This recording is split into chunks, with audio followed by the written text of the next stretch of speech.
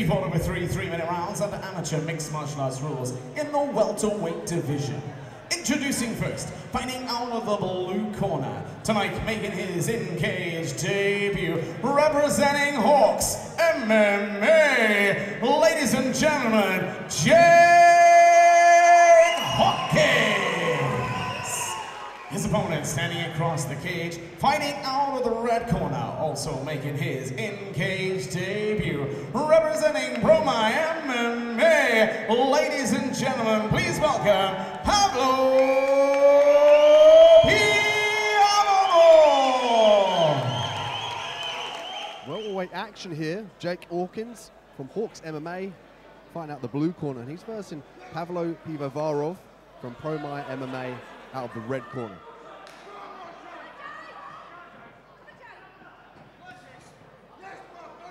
Pavlo looking to land early, but gets caught with the turning back kick. He's got to watch out for that left hook. He's leaving his chin really high up in the air. And that's why he decided to initiate that clinch. He got tagged a few there coming in. Yeah, good work from Pavlo after getting tagged. It's easy to just get caught sort of a rabbit in the headlights there, but he's forced the clinch here, gives him a little bit of time to think. Hawkins looking for that uppercut and the separation. Good work there. A bit of dirty boxing action from Hawkins.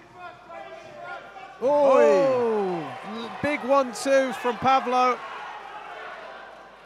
Hawkins getting a little overconfident, I think, maybe there. Had some good early success. Hawkins got the double unders here. He needs to make them work to his advantage. Hawkins looking to separate again. Let's see if he can deter Pavlo from coming in with those big, heavy strikes. He'd start thinking about hammering that lead leg. Overhand rights, beautiful stuff on cue. Pavlo taking center cage here. He's able to dominate with his striking ability. He's got very good power. Does a great job of driving forward and changing angles when his partner... Oh, that leg kick looked like it made Hawkins stumble back there. Hawkins staying a little straighter at the moment. I think he's giving Pavlo some problems. He's got a nice jab from Hawkins here. Beautiful low kick. He's finding a home for that left hand regularly. In the guillotine again, difficult to see from our vantage point. That looks quite tight, Dean.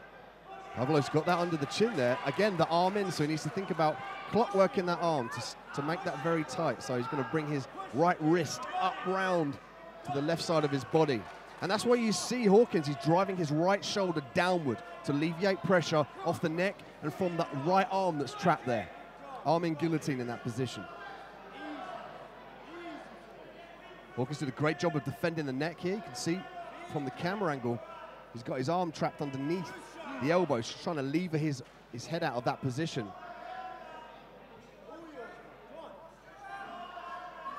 And will this serve to burn Pavlo's arms out here if Hawkins is able to get in this position? Yeah, I can't see Pavlo getting the finish from where it is right now, but stranger things have happened. But as you say, I mean, all the time it's a bit like a computer game, you know, that energy bar is just going down and down, and you're expending a lot of adrenaline as it is, especially if you, I believe, yeah, Pavlo's making his debut as well. Both these guys are. This can leave you severely gassed, if indeed he is squeezing. I mean, you can hold it there, Dean, with a, you know, be more of a hold. But chances are it's difficult from our vantage point to see his face, but I'm sure he's putting a bit of effort into this, and it's a very hard position to hold on to. Yeah, I mean, the referee, Dan Movahidi, he asked them to keep working, and almost certainly they still are, but, I mean, he's not going to get the finish here the last 9 seconds of this round.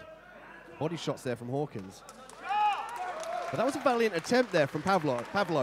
He saw an opportunity, and he jumped all over it. But it was just the defense of Hawkins able to drive his weight in a downward kind of TP motion, defend the neck and turn his chin in, and stop the choke there from being very tight and forcing the tap. But good defensive work by Hawkins. Yeah, I think there was a bit of confusion there with the timekeeper. I don't think the horn sounded, but it was the end of the round. As you say, I mean, we go back to it as well. From a scoring point of view now, Hawkins had some good success with punches early on, and then, you know, you got a guy that spends a minute or so, I'm guessing how long the guillotine was at the end. It's very, very difficult to score that, because although he didn't look like tapping for me, and I mean, as you know, Dean, if a choke's on, you're going to be unconscious. There's no toughing out a choke, you know. So it's difficult to give it that much credence. It was more of just holding on to Hawkins than really threatening with the sub. But likewise, from the referee's position, listen, you can't split them up. You've got to let that play out.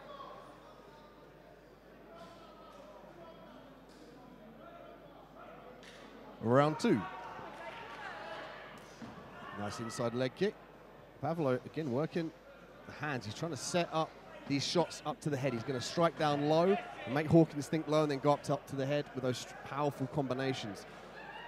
Close the distance. Needs to funnel that right arm underneath to gain that underhook. He wants double underhooks here on Hawkins up against the cage. Better control for the takedown. Yeah, it's an interesting clash of styles on the feet. I'd say Hawkins looks the more relaxed striker, but Pavlo has some good success with these low kicks.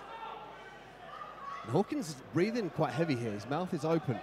He needs to be careful about eating those shots here. So, yeah. I mean, that could have been the energy expenditure of defending in that guillotine position in the first round. What you can't do is stand up tall, Dean, and back up in a straight line like that. You know, your chin's in the air and you're backing up in a straight line.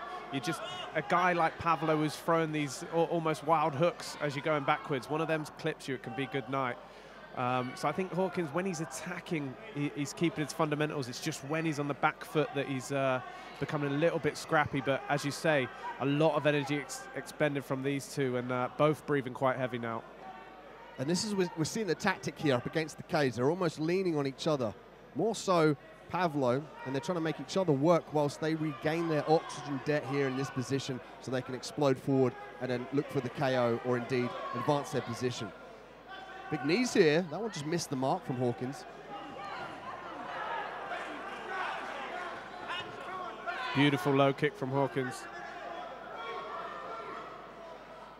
And Hawkins now with some nice head movement. That's what he's got to work here. After he throws those punches, and as you alluded to, he doesn't want to lean back. He wants to keep that head nice and far forward, become at one with being hit, and move and you won't get hit. Yeah, I mean, if you're going to take the shots anyway, you may as well, you know, stay in the pocket, head movement, lateral movement.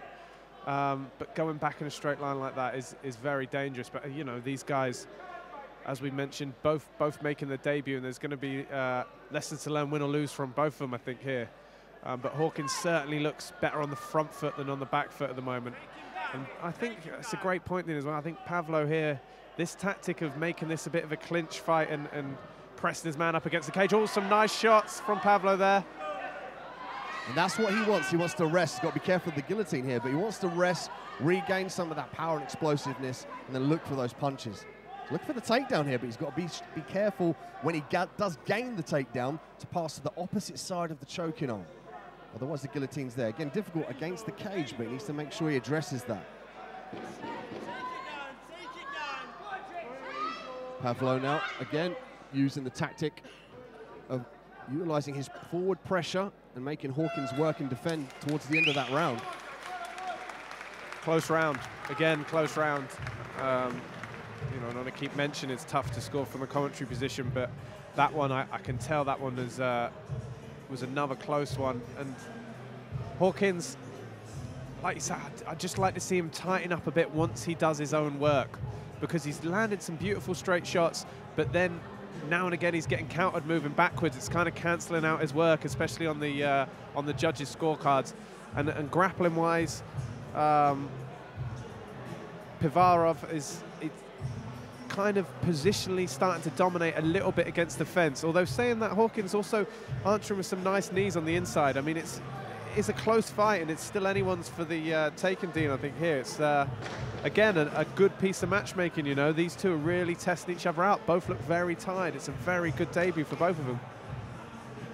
Exciting third round coming your way. Welterweight action, FightStar 14. Stay tuned. We'll get ready for the third round coming right up.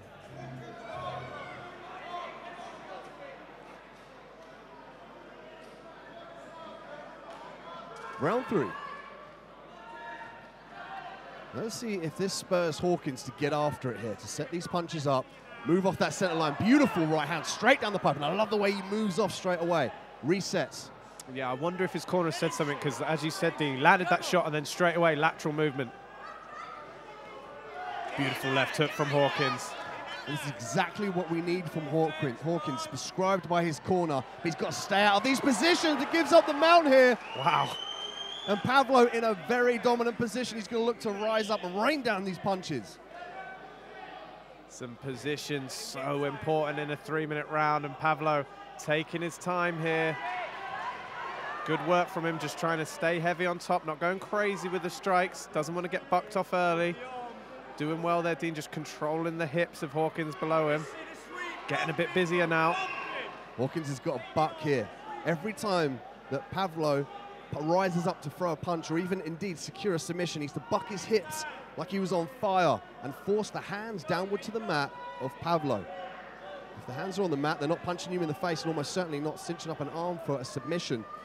And he needs to start thinking about blocking one side. If you imagine a table with 4 legs, if you cut 2 of those legs off, the table's going to fall over. So what he needs to do is block one arm and one leg on the same side and then buck to that side. But he's getting punched here. He's moving the head quite nice, almost like he's slipping on the floor there, Dave.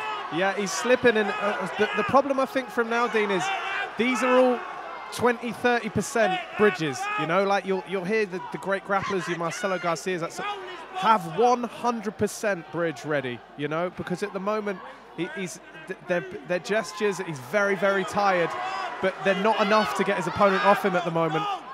They're just disrupting the punches. It's easy to say from a commentary position, but yeah, really needs to, as you say, secure one of these arms and buck to one side, because at the moment, just these little bridges, they're not enough to get Pavlo off him. This is working to Pavlo's advantage here. He's raining down these punches. A few of them landed very heavy shots from the top. And Pavlo forcing Hawkins to work further and making him even more tired in these positions. But these punches are getting through. Yeah, Hawkins at some point was punching from the bottom then, a sort of cardinal sin, if you must, in these kind of positions. And it just means that maybe he's run out a bit of ideas here. And damn, Overheaty's seen enough, and to be honest with you, I think that's very good refereeing at this level. You know, once you start seeing a guy punching from the bottom in mount, and we'd seen, I mentioned those mini bridges earlier, we'd seen that many of them, that is the position going to change? Does this guy need to get any more punishment? You know, good refereeing for me at this level. Ladies and gentlemen, at a time of 2 minutes, 32 seconds of the 3rd round, your winner by TKO in the red corner, Pavlo Pivovarov.